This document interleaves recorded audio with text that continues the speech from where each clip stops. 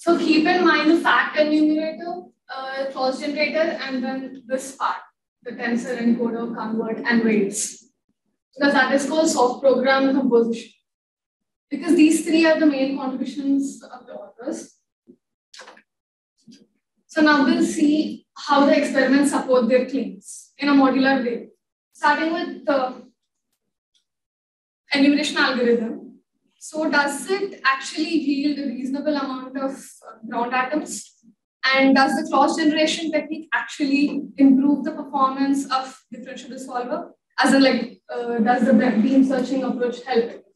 And is the algorithm efficient in terms of memory and computational costs? And finally, does the method actually learn from the noisy and structured examples?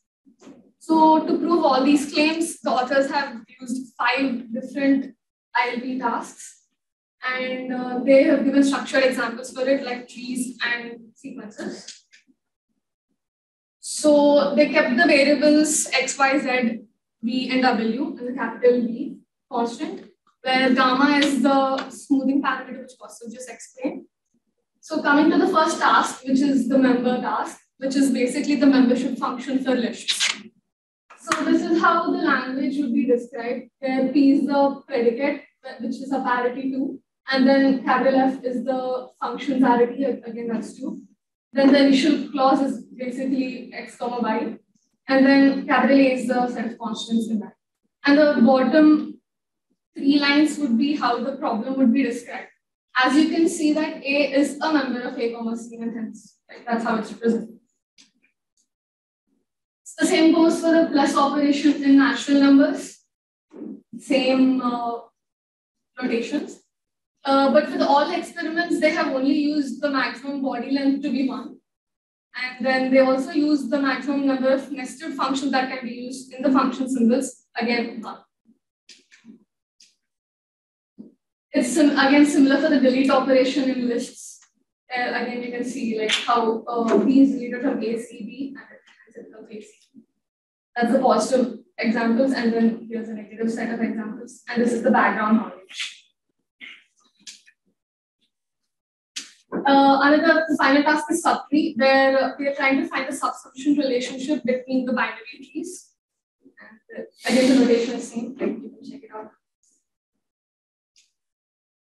So coming to the first experiment, where the claim was the enumeration algorithm giving reasonable number of ground atoms. So you can see in this table that for each data set, for each class, it is giving a pretty good number of ground atoms.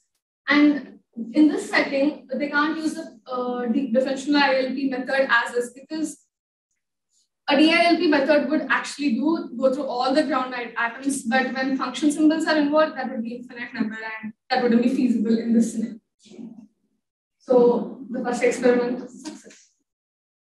And the second experiment is to check the clause generation algorithm's efficiency. So in this experiment, we're comparing 2 different approaches for generating the clauses. First would be the proposed one in the paper, which is beam searching and refinement. And then the second would be without any beam searching, the naive approach. So to compare these approaches, they defined a variable, say capital N, for example, where they're changing the maximum number of clauses that can be generated in clause generation step. So the generation will obviously stop as when the generated number of clauses will cross the maximum number of clauses that have to be generated. So you can see that this blue color curve is the proposed approach's result, and then the red color curve is the naive-based approach's result. And you can see that AUC scores for proposed method are higher with fewer number of clauses. That means we are getting an efficient search space for the clauses. So yeah, experiment 2 is a success again. And then the third experiment is for the soft program composition to check if it's efficient in terms of memory and computational costs.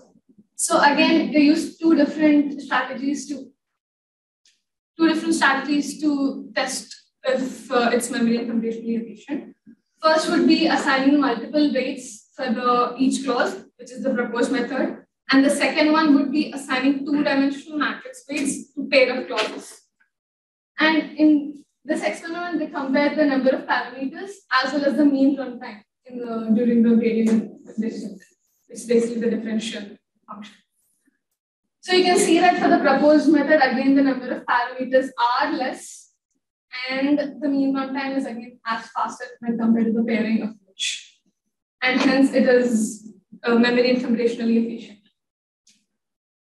The fourth experiment was to check if the proposed approach is robust to noise. So to do that, they have a value of proportion for which they're flipping the labels, and basically they're getting mislabeled data. So this is the experiment for flipping that number of mislabeled labels. And you can see that the test error, which is for mean square error, is pretty less.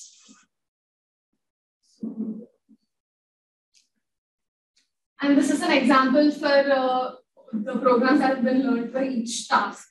And they are human readable, they are interpretable. For example, in the plus sign in the final clause, you can see that this is considering the commutative property of natural numbers. Or in the append problem, you can see that in the final clause, over here when we are appending y to z, we get v. So similarly, when we append y with the head of x to z, we get a v with head of x. So basically, this can be any function of x comma y, any combination of that functions. So to conclude, we will be looking at structural learning, and the existing ILP and differential ILP methods will not out of scope for it because they learn continuous parameters but not discrete structures. And hence the authors propose this novel DILP method for structural learning, where they use noisy data as well. And the data consists of several clauses with identical predicates and function symbols. And in doing so, the three main contributions was the clause generation, where they use beam searching with refinement. And the second was enumeration algorithms, which is to get a reasonable number of ground atoms. And finally, the soft program composition, which is basically assigning multiple weights to each clause. And putting them all together, they're able to learn a functional solution for logic programs, which is again memory and computationally efficient. And this has not has been done by the existing DLP ISS method or any standard ILP methods.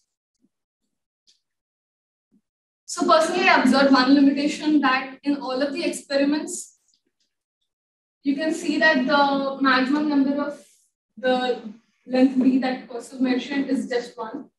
And the maximum length of the nested functions which have been used is again 1. But they did claim that they can go beyond that, but I didn't see any experiments on that. So that is one limitation I found. And then the other limitation is scalability for large-scale programs like sorting. To take care of complex programs like sorting, you might need a high-quality search space where you can include a more richer bias, or you can include meta rules. So that is one solution you can do. And if anyone's interested for future works, you can maybe try in using the induction of structured knowledge with the perception of a neural network, like learning sorting from captured images. We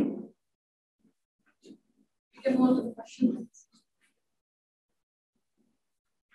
Questions? So from what I understood, you identify strong clauses using the tree structure in the initial part. So depending on the level of the tree, the strength wavers, it reduces that as you go into the tree. That is how you get it. Yeah. Okay. Yeah, that's okay. So what would happen to the complexity if B was set to a value higher than 1? The trend would be. This method should be working for that too. The complexity would increase, but not as much as my GPU would handle. But they didn't show any experiments on that. Well, I mean, would it be exponential in B, or is it intuition? Yeah, so the intuition, why she said it is, so the way the extra atoms in the body will come in is through that same beam search. So it's not necessarily that it will be quadratic, that you have more atoms in the body, so you will combine all the atoms and generate more number of rules. That's not how the clauses or the rules will be generated. So that's why we feel that it will only be from that same search space only that it will come. So so I think the way the complexity will increase is if we increase the n humanity in the beam search, then definitely the amount of time it will require to compute that will definitely go up, but not necessarily with the number of clauses in the body. Would in the result of the beam search, is there anything that would happen there that would cause the number of clauses generated by that to explode? No, it's always controlled because you control the N beam and T beam. Okay. That's the whole point of the refinement operator. Yeah, To not that's what they say is like one of the main contributions. What I feel is that the kind of problems they're tackling, it doesn't really require them to have multiple clauses or subclauses in the body, basically. And that's probably why they have not gone and shown it. Like it's just like it's not that complex enough that they need to have that kind of multi-atoms. Other questions? All right, let's thank the speakers.